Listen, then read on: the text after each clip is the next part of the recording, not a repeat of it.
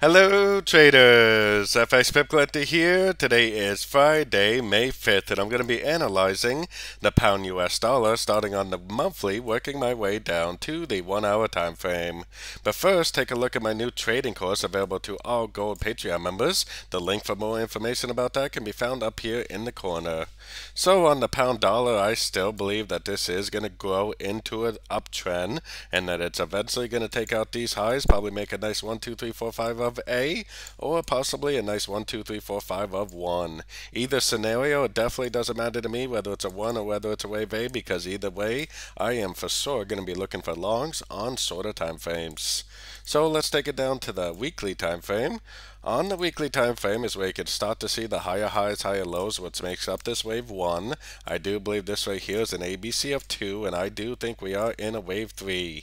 Price is not really respecting this Fibonacci level. I do think it is going to keep on going up and eventually make that 1, 2, 3, 4, 5 of A or 1, 2, 3, 4, 5 of 1.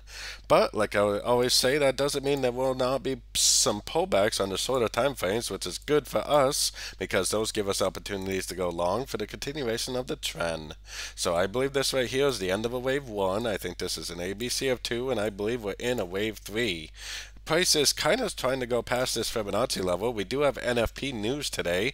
I still think that the most likely thing at the news today is that this is just going to keep on trending up, especially if we really are in a wave 3. So let's take it down to the 4 hour time frame. 4 hour time frame, really the last structure level is right here, so price would have to go way down there for me to believe that anything was over. Even if NFP does initially cause this to go down, I do believe that it will just be a correction to this move up, and I still believe that it will just make a higher low and just keep on trending up. So taking it down even more to the 1 hour time frame.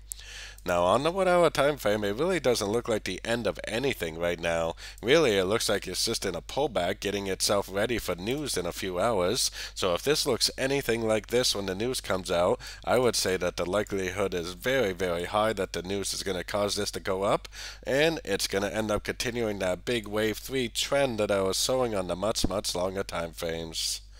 So don't forget to join my free Discord channel. The link for that is on the screen and in the description. Thanks and happy trading.